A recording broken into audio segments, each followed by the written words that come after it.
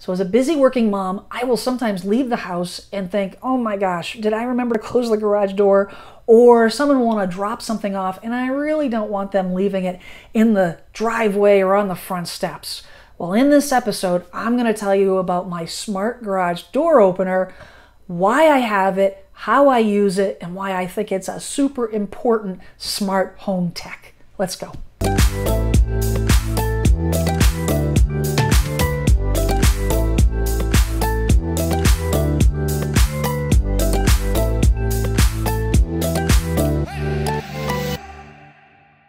Hi, I'm Sylvester from Remax Platinum here in historic Plymouth, Massachusetts. And today's episode is about smart tech and specifically smart garage door openers.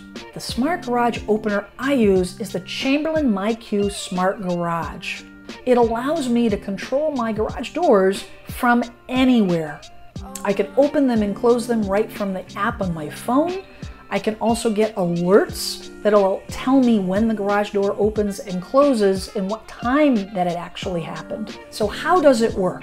So depending on your model, you may have the MyQ built into the existing garage door opener, or you can add it on after the fact. If you need to add it on after the fact, there's a little module that you would need to install next to the garage door opener in line of sight of the actual door. And then there's a hub that connects to your Wi-Fi. If you have the MyQ already built into your garage door opener, then you'll just have to get the hub that attaches to your Wi-Fi. Once it's connected to your Wi-Fi, as long as your Wi-Fi is active at your home, you have access to that on your smartphone anywhere in the world. It will also work with other brands outside of Chamberlain. Additionally, they just came out with a HomeKit adapter, so that if you wanted to use it as a standalone app, you could do that. You could get the HomeKit adapter hub as well, so it'll actually integrate into your existing HomeKit app. So why do you need it? Why do I think it's a real valuable addition to my smart home tech?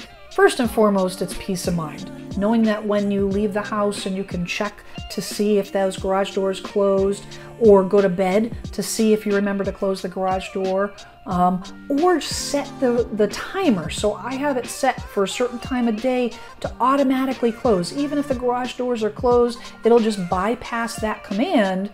But if I did forget to check and I didn't check the app before I went to bed, it would automatically close those garage doors at a certain time. So the other reason is remote access and monitoring to make your life a little easier.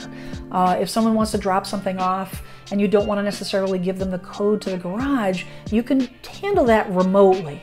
If you have the Ring floodlight cam, link to the video I did recently is up here, you can actually monitor and you'll get an alert, a motion alert when that person is in your driveway, get a video, yes, that's the person that you want to let in, remotely open the garage, and then as soon as they get in the car, remotely close the garage.